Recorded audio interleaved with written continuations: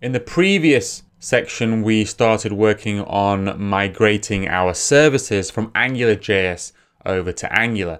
In this section, we're now going to work on migrating our components from AngularJS over to Angular. And through this process, we're going to deal with just a number of different other issues, especially with a bunch of issues with how to deal with filters and also how to deal with a number of other third-party libraries that we may be using inside our components. We're going to deal with a whole bunch of issues in this section. Now, if you remember so far, what we've done is we've migrated the services. So we've migrated the contact service and the contact resource.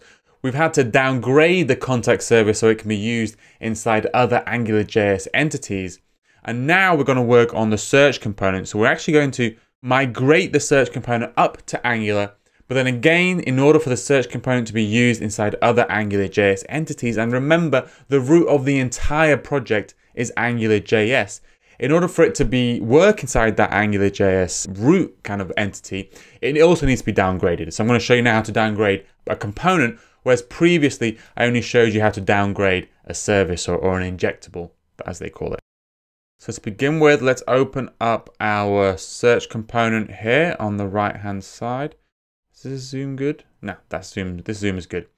Okay, so I'm going to close it out now. The first thing I'm going to create is I'm going to create something called a search. Well, I'm going to create a component called a search component. And I'm actually going to do that by extracting out this class here, this controller class. Yes, this is going to form the basis of our component class above. So I'm going to call it search component. It's going to give me an error for now, but let's ignore it. I want to export this, okay? And then before I'm going any further, I'm just going to start adding this over to my main ng module. I've set up my VS Code to kind of give me live errors for Angular. So it's giving me errors that are really based on the fact that I haven't already included it in my ng module or my main ng module. Now, when creating these components that need to work in both, well, in hybrid mode, so we need to work in both AngularJS and Angular, we need to add it to our declarations array. So if you know your Angular, you know you need to add your components to the declarations array. Let me grab the name of the component. It's called search component. Need to add that in here. But just for the process of migration, we also need to add it to something called the entry components property. So we actually need to add it to both. Okay, so all the components you're going to be creating that you need to downgrade, you need to add those to both the declarations and the entry components. Okay, so let me make sure I import them. So I'm going to import it above. It's going to complain about the path. Let's not worry about that. Okay, so it's also giving me a couple of errors. I think I know what that is. If I go back into my search here, I've actually created, well, I've got a name clash here, so I've got two. So for now, I'm just going to call that A. Yep, so that hopefully should get rid of my errors there. Yep, so that's fine. So now I've added search component to both my declarations and entry components. That's very, very, very important that you add them to both. Again, you only need to add them to both when you're also going to be downgrading your component. If you're not downgrading it, you don't need to add it to entry components. Okay, so let's go back into our search component code. Let me close it out here. I'm going to stay here for a while. And now let's start fleshing out our search component here. Now, when creating Angular components or components in Angular, we need to decorate classes with the component decorator. Let me actually zoom in a little bit here. Yeah, that's nicer. With the component decorator. Now, interestingly, the component decorator takes two properties, selector and template. And hey, look what we've got here. We've got an object with two properties with selector and template. This was actually the reason, this is the reason I always recommend when componentifying an application to create one of these objects, because actually then it's just a simple copy and paste to here, to convert all of that code over to an Angular component. Isn't that cool? And we don't need the rest of this, so let's just get rid of it for now. Now we do need to import our component, so let's import it from core. There we go. And okay, the next thing we need to do is we need to deal with our contact service here. So we're now injecting this properly using the Angular dependency injection framework. But remember, because of the way we're building in hybrid mode right now, the injectable or the automatic dependency injection isn't working, at least for me. So the best thing to do, just to make sure, is manually inject it in. So I'm going to manually inject it in with the inject decorator. So let's add that back to there. And then I'm actually also going to shortcut that to private contacts. And let's get rid of that. Now also because, and we actually don't need this as well. And we also need to now import in. So you can see now it's doing some nice type checking for us because we are running properly as in TypeScript Angular application. So let's import contact service at the top. Again, it's finding the wrong path. So let me just, oh no, it's ... actually now. There we go. Okay, so that's looking pretty good so far. Now let's start dealing with our template itself. Now, if we look at our template, we're still, well, it's still an AngularJS template. We're still using ng model, ng change, and we're interestingly using something called ng model options with a debounce parameter. Now, I'm not going to go into what ng model options exactly is, but this is what gave us kind of a slight delay before executing the do search function. And there was a feature, we used it pretty commonly. I hope we used it pretty commonly. I definitely used it a lot in my AngularJS applications. And there's no direct analogy for this in Angular. So we need to re-implement this using another method. Now the method I've chosen to implement this is by using RxJS with something called the debounce operator. Now that's really quite simple to do, to be honest with you, once you've done it once. Again, I've got instructions, I've got full details about forms in Angular on my website, codecraft.tv. There's a free course on Angular and we cover all of this in there. So I'm not going to really go into too much detail about what the form is. I'm just going to implement it. But we are, because we want to use RxJS and we want to use observables, we are going to have to use model forms, model-driven forms in Angular, which means that the first thing we need to do is we need to create a model that will hold our form in our component at the bottom there. So let me format this nicely. In fact, let me format the document just to clean it up a little bit. So the first thing, well, the very first things we need to do is we need to start importing all the different parts from Angular that we need. And we need to do 2 imports to begin with. So one of them is the form group and the form control. So these are the models for the model-driven forms that we're going to be using. We also, because we're going to start using forms, we also need to now go back into our ng module, and we actually need to import the forms module and something called the reactive forms module, which gives us access to observables on the form. Now, we need to import those in, so both of them come from the same package. But again, my VS Code right now is importing from the wrong place. So now those have been added in, it should be fine and we should be ready to go. Let me go this way. Yep, now we should be ready to go and start replacing this old AngularJS form template with a new model-driven form for Angular. Now with model-driven forms, what we actually need to do is we need to create a model which will hold our form logic, and we're then going to link that model over to the template above. Now again, this is pretty standard Angular code that I'm going to be showing you right now. I'm not going to go into it in any real depth. You're expected to know Angular before you start migrating to Angular. So we've created a property called myForm. In fact, I need to create it as a protected property or a public property so I can access it from my template. And I'm then going to construct a form group object. I'm going to pass into it a search. It's going to be a form control, a sorting form control, and an ordering form control. Now the default for the sorting and the ordering is going to be name and ascending relatively there. So now that's our model created. Let me go above. And now we want to start linking in the template to our individual properties here of our form.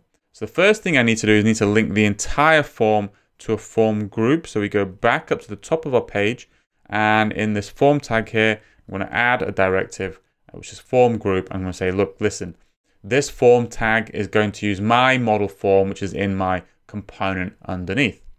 And now what we need to do is we need to start stripping out these old AngularJS directives, and we need to now add a new one. And then one we need to add is form control is going to link this import with the search form control in my form group underneath. And we need to do the same for the other ones here. So I'm going to add one here, and I'm also going to add one here. But that next one is called sorting, and I believe this one is called ordering. Let me just copy and paste to make sure that I don't get any stupid spelling mistakes. Okay, so that looks pretty good. It looks like we've got the form as a modern, model-driven Angular form. The search component looks pretty good. It's set up in our ng module. Now, the final thing we need to do is actually to downgrade this. Now, the syntax is pretty similar. If you remember from the previous section where we downgraded a service, we used a function called a downgrade injectable. And we're going to do something similar here. We're going to use a function called downgrade component. But the bit that might be a bit tricky is the thing we're going to call an Angular module, and we're going to create not a component, but a directive. Okay, so we're going to create a directive. Now, again, a component is just a specific type of directive, so don't worry too much about that. So it's going to be called search. That's the name of the tag. And we're going to pass in not the search component. We're going to call a function. We're going to call a function called downgrade component. I'm just going to pass an object. And one of the properties of the object is the component that we're going to downgrade, which is our search component. Now let's import that, and it's going to be from the Angular upgrade static library. That's going to be at the top there. So let me go back to the top. And I think you know the way I like to structure my imports. I like to have my application imports at the very end and the Angular imports at the top. And again, because I like to format documents nicely, let's just format this one. And now it looks pretty. Okay, so now it's been downgraded. It should work just fine. So let me do npm run build in this shell. And then I need to open up the other shells because they've closed out for some reason. So let's run the API server, and then let's run the web server here. So let's go back into my original shell. Yep, and that's built fine. So now let's go back into here. Let's refresh. Yep, it's all looking good. Things can work, but the one thing you should notice is that even though this is the thing we've basically created with this search component at the top, we've now upgraded this to Angular, but then downgraded it to AngularJS, so it can still be used inside our application. But the important thing is we haven't actually hooked it up yet. Nothing's going to happen by clicking this stuff because we're not calling anything. Let's implement that functionality now. Now, the reason I paused on implementing that functionality was just so you could see just the simplicity of what I'm talking about. The next step is a little bit more complex, but that's because we're starting to deal with things like RxJS, and that's not necessarily important for understanding how to downgrade a component. But again, we need to add that kind of nice debounce functionality in our application, the thing that replaced the ng model options. So to do that, we're going to use some RxJS. I'm just going to copy and paste some code. I'm going to copy and paste it to ng on init. So now I've added a nice observable chain from the value changes observable on my form. I'm going to go through this in a second, but we need to do a couple of things before we can use this. Now, if you hover over the debounce time, if you know from RxJS, we need to actually import each and every operator that we're going to use. I'm going to actually import some at the top. So just because we're using these, so we're going to be using the do, the debounce time, and this distinct until changed operator. So now, yep, those errors have gone.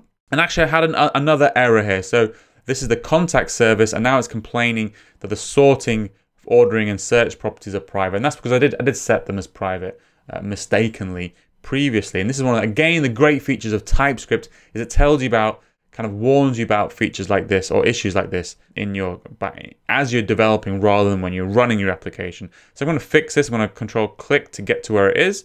I'm just going to change it to public. So we have access to this externally. Go back into my search component application, and that looks pretty good. Now let me explain just really briefly, let me explain what this chain is doing. So whenever you change anything in the form, anything in those forms, the search field, the ordering, or the email, it's going to wait 400 milliseconds to see if you made any other change. So our goal is to only, if somebody types AAA really, really quickly, we don't do 3 searches. We only want to do 1 search. So it waits 400 milliseconds to see if anything else has been changed. If nothing's been changed, then it passes it to the next. Distinct until changed only passes stuff to the next item if there's been an actual change. So if you do AAA, delete, and then A again, it won't pass it forward, because essentially AAA is going to be passed through twice. We don't need to search AAA twice. Do is just a nice little debug thing, so it'll just basically pass the data into console log and print it out. And then we subscribe to the whole chain. We get the sorting, ordering, and search parameters. We set those on our contact service, and then just call do search on our contact service. So a nice little chain that we're doing here, which mirrors some of the functionality on ng model options, and in fact gives us a bit more functionality than ng model options. So that looks pretty good. Let's build this. Okay, now let me go into the application, hit refresh, and now we're looking good. It's still functioning, but hopefully, yeah, now search is working, which is really cool. And in fact also, yeah, the ordering works as well.